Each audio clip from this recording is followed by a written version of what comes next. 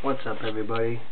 Well, I just this is my first night in South Korea. We're at the Dankook University, which is like in the middle of South Korea. And I just woke up. It's about 7-ish, 7:30, a little past 7:30-ish somewhere. Anyways, this is my dorm room. I have a roommate who's taking a shower, and it's like a little dorm room. We're here for 8 days, so like, you know, here's my bed, and here's my epic orientation book, and there's the door and stuff. But it's been an eventful day, and so far it's snow outside, like a lot of nice snow, as you can see.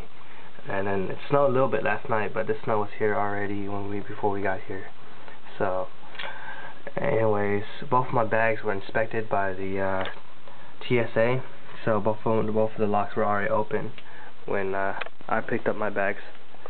Anyways, we're getting ready to go to get breakfast, and I'm gonna get showered and changed. But hopefully you guys see this, and I'll write more about it, more adventures on my blog or Facebook, whatever.